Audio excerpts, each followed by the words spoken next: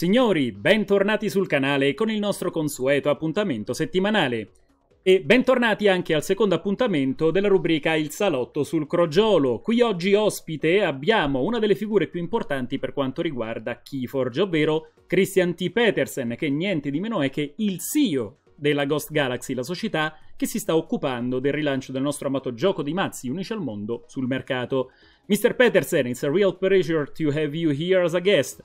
Thank you for according me this interview. Ciao Marco, very happy to be here, very happy to talk to everybody. Thanks for watching and listening. Come si svolgerà questa intervista? Leggerò prima delle domande in lingua italiana per poi esporle al nostro ospite in lingua inglese. Per chi guarderà questo video in inglese, per l'appunto, troverà come sempre i sottotitoli da attivare. How will this interview take place? I will first read the question in Italian and then expose them to Mr. Petersen in English. For those who watch this video in English, as always, they will find the subtitle to active. Is that okay for you, Mr. Petersen? Let's start with the first question, okay? Okay, go ahead. Signor Petersen, quali saranno i progetti futuri per la promozione di Keyforge? Quali novità ci aspetteranno al nostro rientro in fumetteria? Mr. Petersen, what are the plans for the future promotion of Keyforge? What new things will be awaiting for us once we are back in the stores? Well, we have lots and lots of plans, lots of hopes, lots of aspirations for exciting things to do with Keyforge, of course. We right now focusing, of course, on getting everything built and rebuilt better, hopefully, than what it was before to be able to make the product. And we're doing this GameFound campaign to gauge, to make sure that the fan base is still there, which is not something that we have hard data on, but hopefully that will give us a lot. Certainly to this point, it's very optimistic. The next step for us is to really consider how we're going to approach the international translations. There's a lot of, including in Italy very much, there's lots of important constituents of the game that are international. We have to make a decision and make some analysis on what can we do in a realistic way so we can support it over the long term in those languages. We of course then will also then start to become very, very focused on the organized play, which is the tournaments, the events, the leagues, the reason to go out and play Keyforge with other people and have fun, playing it. So we want to help, of course, set that up, and we're going to be reaching out to different people around the world to organize some very exciting, fun events for the game, and then hopefully we'll get that into a routine. And then, we have already started thinking about, what's the next step, which of course is the next main big set for Keyforge. And so I want to talk about, don't want to talk about those plans just yet, because, many things could change. We are actually still going to be doing a small retest of Winds of Exchange, which was basically almost done when we inherited from Fantasy Flight Games. But we're now reviewing everything, and we're going back to some of the play testers and reviewing some of the decisions that were made to make sure that if there's any mistakes in this set, that there are mistakes and that we can defend them. So that's the kind of the immediate future. But of course, Keyforge was a huge game. It was a very well received, very exciting game. We would love to have that game return to that level of excitement again. That's not what we were expecting, because, trying to revive a game is actually quite hard.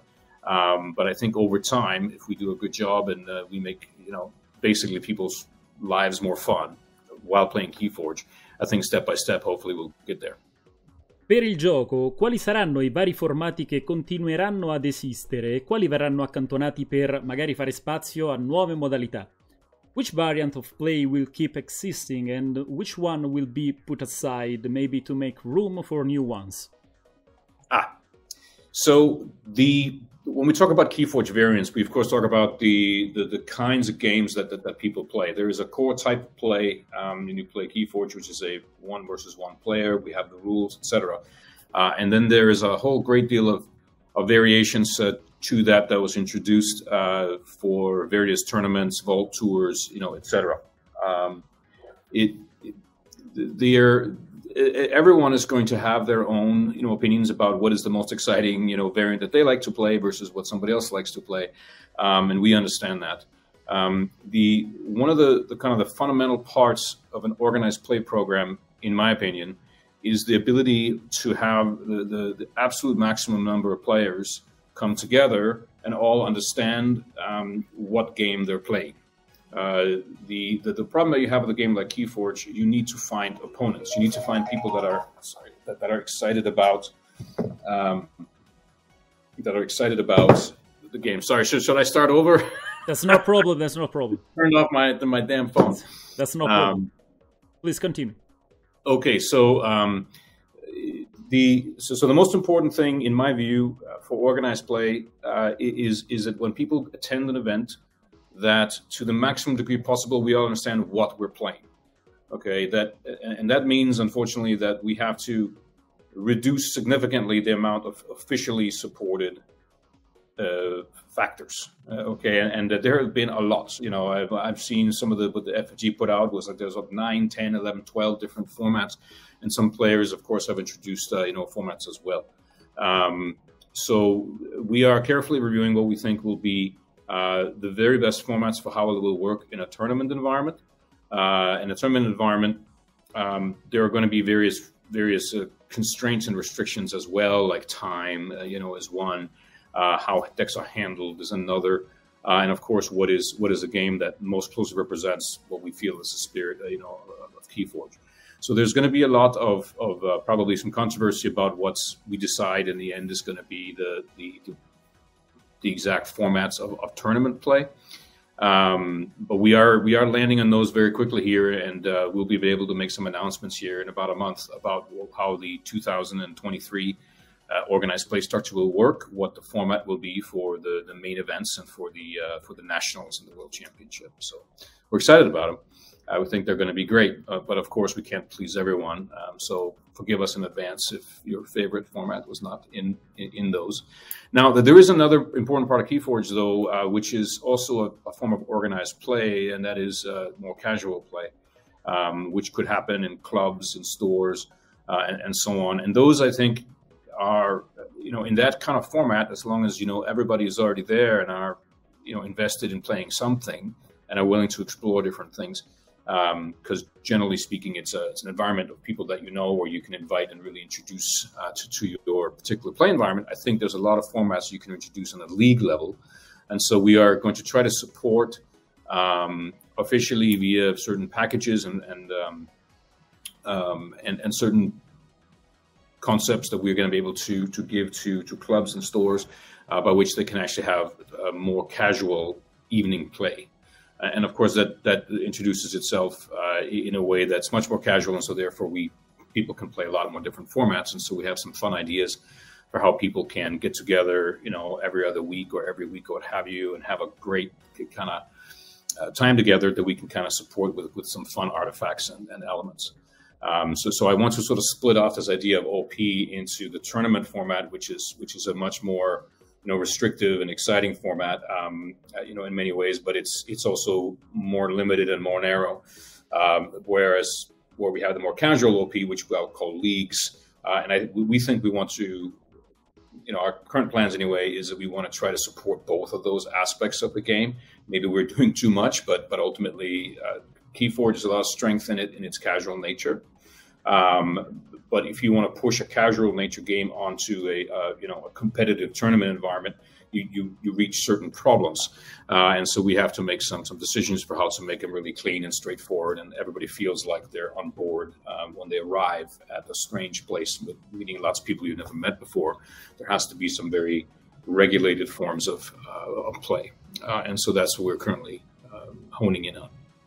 Legandomi alla domanda precedente, la peculiarità di Keyforge è la presenza dei suoi mazzi unici, che in passato ha segnato sia la croce che la delizia di questo gioco, dato che con l'arrivo del valore di SAS un numero enorme di deck non ha neanche preso aria, essendo ancora imballati nelle loro coperture di cellophane.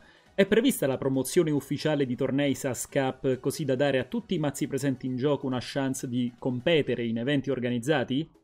In connection with the previous question, The main peculiarity of Keyforge is in its unique decks, which have been both a curse and a blessing for the game. Yes. As since the creation of the SAS score, synergy anti-synergy score, a huge number of decks didn't have a chance to breathe and it's still in their plastic film.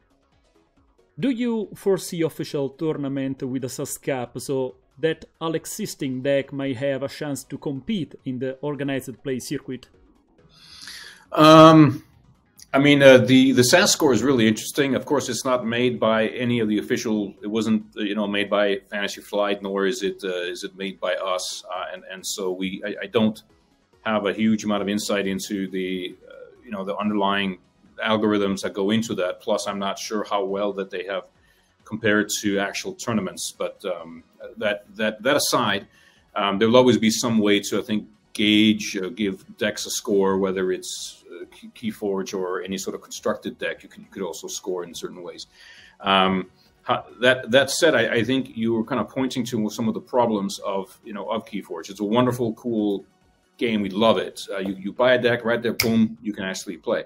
But just due to the nature of how cards work together, how things are come together, even when we try to massage the parameters of how they work, there's going to be some decks that are just more silly and goofy and others, and maybe are better at certain things than others, and that thing they may be good at may not be a specific kind of tournament play. So then what happens is you effectively have what you feel is a bad deck because those 36 cards came together. So that problem, and once you bought say 50 decks and you have 45 decks at home that are, you consider it anyway bad of some kind, that's not a good situation for anyone. I mean, we want you to be proud and happy with all your decks that you bought. So it is one of the downsides to that really cool format of buying a deck and having it ready to go and nobody else has it.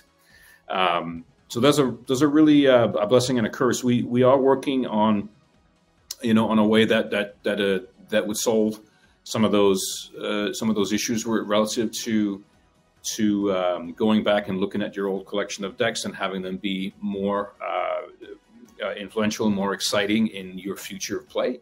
I don't want to speak exactly about how we're going to try to solve that, but it is part of our organized play program. We do understand that there are really two main issues that I think Keyforge have to solve in some way or form, shape or form. One of them is the sense of what do I do with decks that are considered by me or others not great?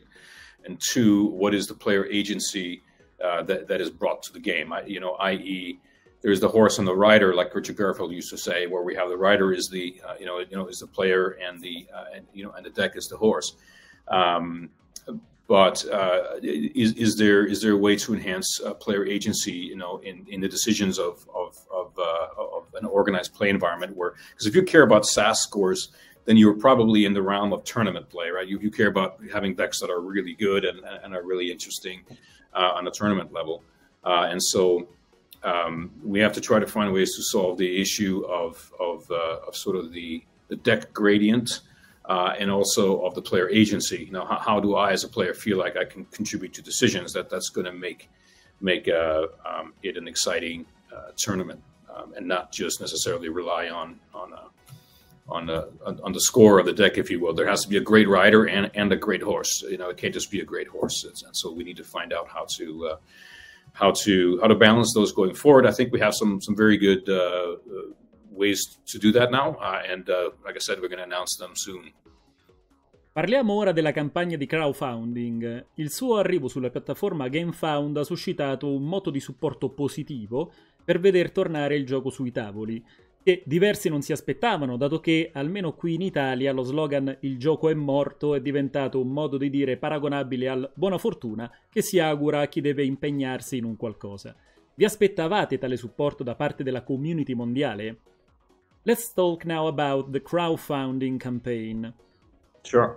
Its creation on GameFound platform excited a wave of positive support for the return of the game in our tables, which was unexpected for many people since, at least here in Italy, the slogan "the game is dead" has become a common saying, not unlike saying good luck to someone who is undertaking some task.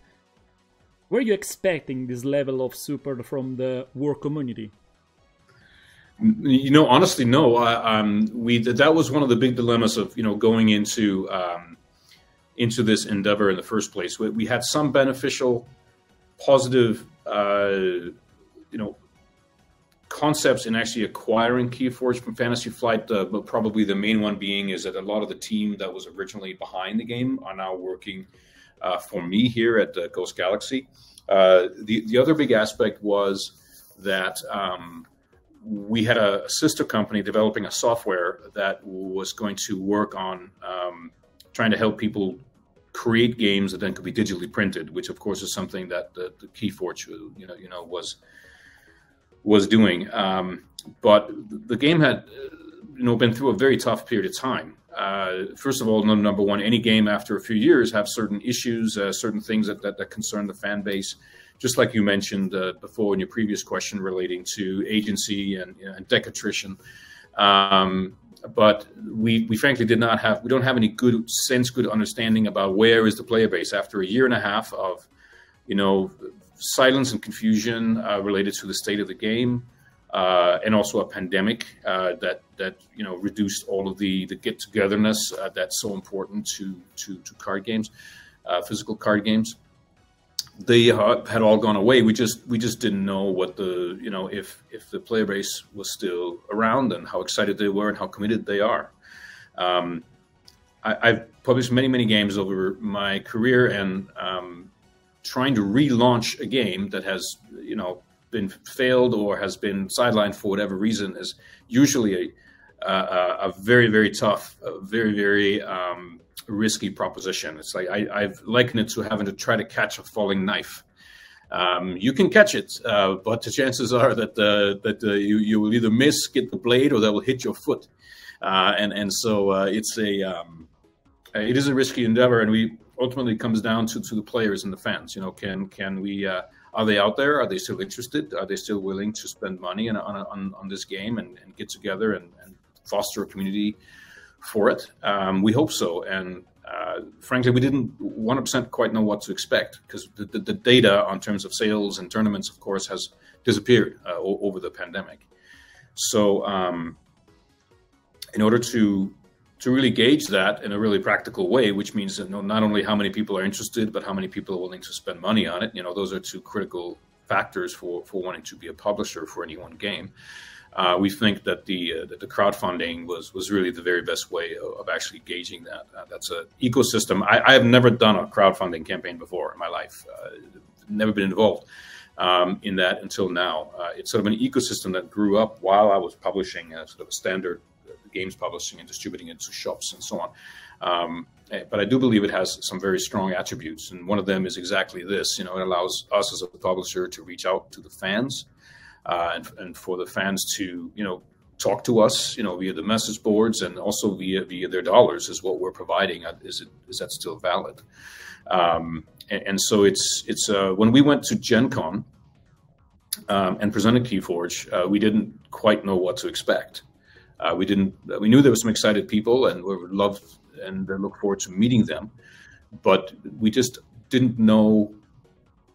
We were going to be quiet, or was it going to be busy? And fortunately, knock on wood here, it was very busy. We were very excited. There were hundreds of fans that came and introduced themselves. We had these Keyforge adventurers for sale, and we sold out of every single one by the second day. And we were just so delighted to talk to everybody. We did lots of demos for new players, and we had existing players come up and talk to us, about all of their experiences with the game and how they loved it. Of course, many thought it was dead, and so they were surprised to see it and excited to see it. So we were very positively surprised. Of course, this is what we hoped for. When we took on this game, we had hoped that there will be a fan base. And we put a lot of work in the last 3 or 4 months, investing in the game and the software, and of course moving it forward. So we very much hope that the audience out there is thriving as big as we hope, or as it could be. So I mean, as of right now, for example, we have like 8,600 followers on the preview page for the campaign, which is very exciting. You know, we had no concept about how many could that be, but that is certainly a great amount. And so we can't wait to show all those people, and as well as anybody else who wants to come see the campaign, what we have in store here in a couple of days. Quale sarà l'obiettivo finale quando la campagna fondi raggiungerà il minimo necessario per darvi la possibilità di investire il capitale raccolto? What will be the final goal once the campaign reaches the minimum level needed to allow you to invest the capital gathered? Well, obviously, if it's a successful campaign, we have, we'll be very excited, first of all, and we'll have a lot of positive aspects to this. First of all, hopefully we'll have thousands of Keyforge fans that have invested and will now be able to communicate with now and in the future.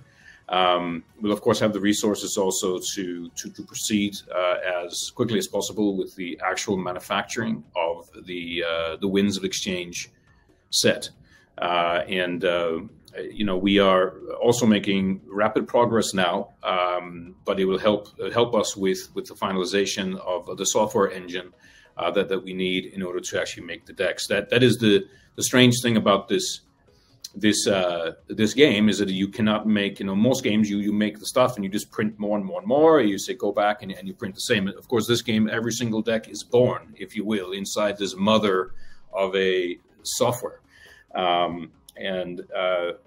It's not just, when you have a software like that, it's not just the algorithm, which is basically a series of processes and digits and various levers and rules that we can set.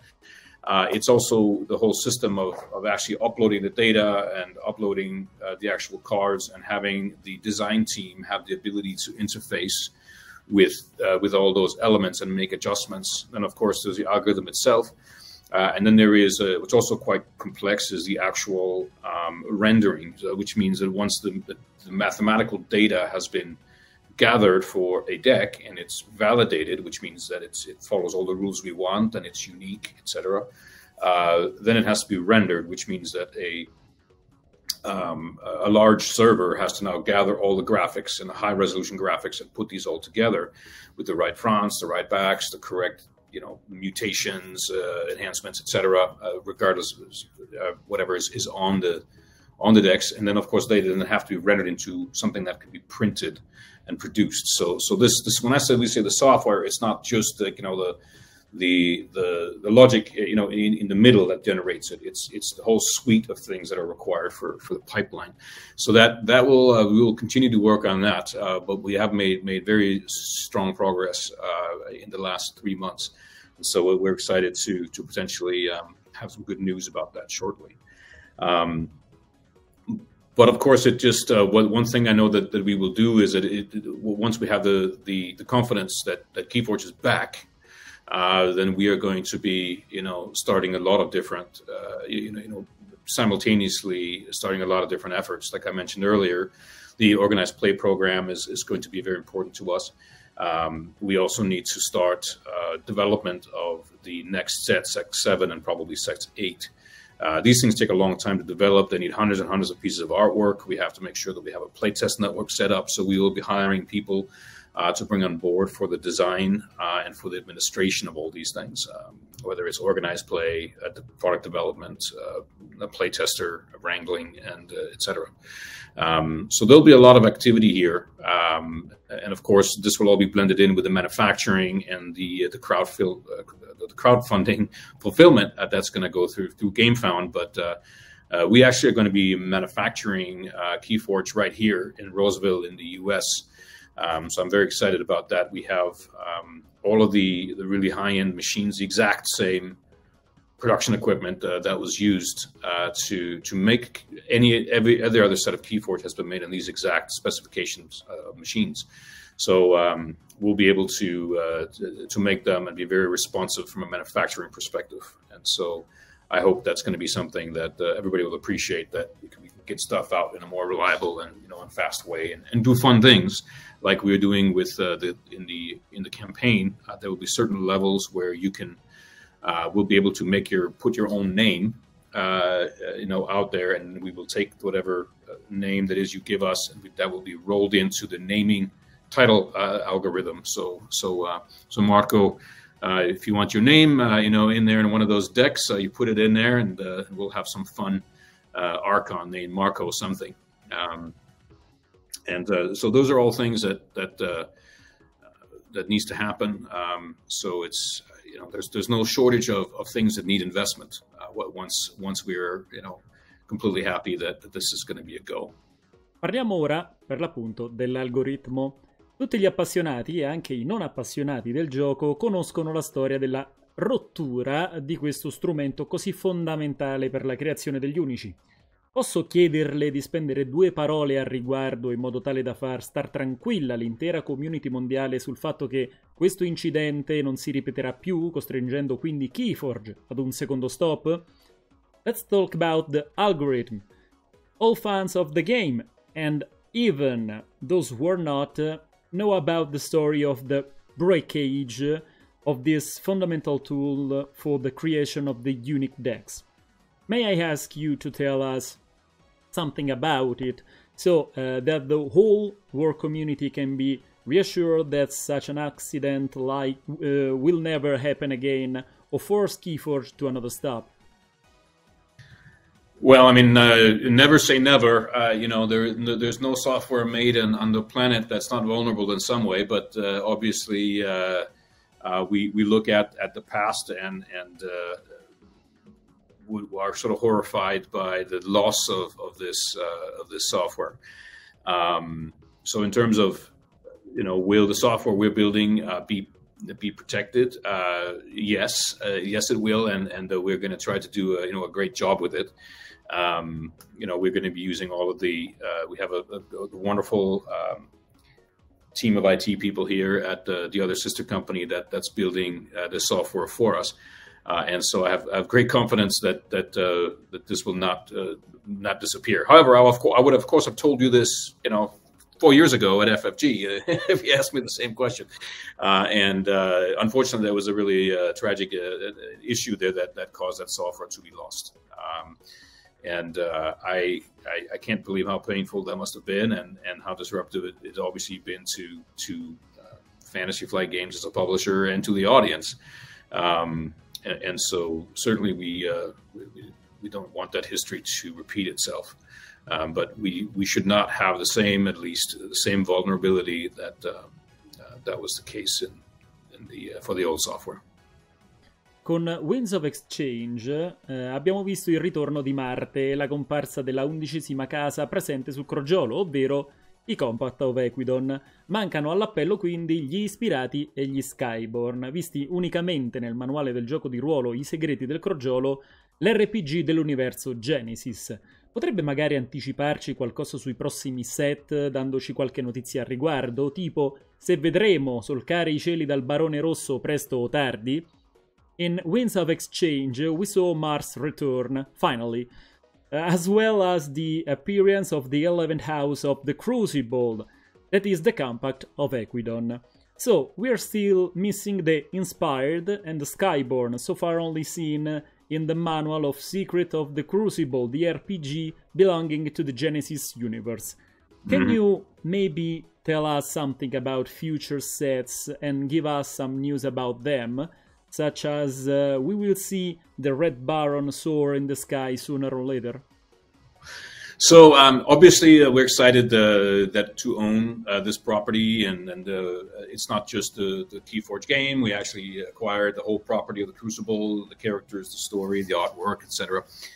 And so I think we're excited to show people that world in different ways. But one thing, I'm going to be sort of a boring interviewee, I guess, because one of the answers I always have when asked about future products is no comment. For a lot of good reasons, but we certainly have exciting plans. I'm quite excited about what the set is going to be after this. I can tell you that there is going to be a new house, and I can tell you it's not one of those two. But obviously, as Keyforge now, I hope you agree, Marco, the Keyforge should now be a game that lasts for 20 years or longer. We're going to need to introduce characters and content and houses and mechanics and lots of rich, fun things. And so obviously digging into that pot of the universe that's already been established is something that would be silly of us not to do. Ultima domanda per salutarci. Qual è la sua casa preferita e perché proprio quella? One last question before we part. Which is your favorite house and why? It's a good question. It's a good question. My favorite house, I have several, but I must say it's probably Mars, simply because I like those, grumpy green men and the fact that they even exist in the first place, because that was definitely not a house that was original. I mean, there's something it's actually a house that Richard wanted. He wanted Martians in the game for some reason, and we couldn't. Why are Martians going to be in this game? It's this is going to be about this fantasy place out in the middle of nowhere, and he wants Martians, but they turned out really well, and I think it was really fun to sort of see them in there, and I guess I just like playing with them. I was sad to see them disappear for a while, and I think they are a house that have haters and lovers, but I think I would say House Mars, and of course I've been able to work on a lot of content now the last couple of months for all the new houses, and so it's been fun to see some of the Mars stuff come back, and there's a lot of really fun, I think, fun illustrations and story details about Mars this time. Grazie ancora a Mr. Petersen per aver risposto in modo chiaro ed esaustivo ad ogni domanda che gli è stata fatta in questa intervista. Thanks again, Mr. Petersen, for clearly and comprehensively answering every question asked to you in this interview. You're welcome, Marco, and thanks to you for being such a strong advocate for Keyforge, and thanks to all the Italian Keyforge players. You guys are one of the biggest communities in the world, and we hope to bring more to you. Prima di salutarci, volevo ricordarvi di supportare la campagna di crowdfunding per il rilancio di Keyforge. Come sempre troverete tutti i riferimenti in descrizione. Cliccando inoltre qui in alto troverete il contenuto dove vi ho parlato in un video flash di ogni singolo pacchetto disponibile. Quindi preparatevi perché la raccolta fondi inizierà il 9 di settembre. Before saying goodbye, I want to remind you to support the crowdfunding campaign for the relaunch of Keyforge.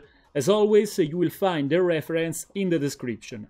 By clicking here above, you will also find the content where I spoke to you in a flash video of every single package available. So, get ready, the fundraiser starts on September 9.